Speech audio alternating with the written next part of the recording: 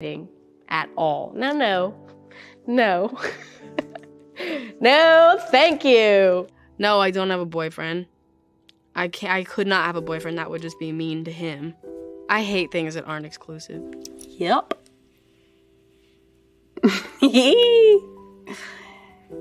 Yes, I do.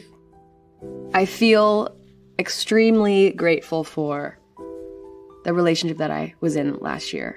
And I think he's fucking so much happier now, which makes me really happy. Yeah, I do. And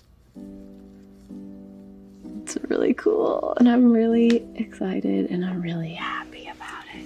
I managed to get my way to a point in my life, to a point where I not only was known by a person that I thought was the hottest fucking fucker alive, but pulled his ass. Are we kidding me? Can we just... round of applause for me. Thank you. Jesse Rutherford, everyone. I pulled his ass. All me. I did that shit.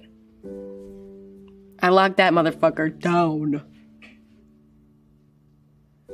My, whatever they say, love language is just physical touch. I just need to be touching skin all the time. Touching and cuddling and hugging and anything skin related is really a big thing for me. And other than that, just like freedom. You know, I don't want to be controlled. I want to be trusted, and I want to be able to have space, and I want love and attention, and equal admiration is really important. I'm really inspired by this person, and you know,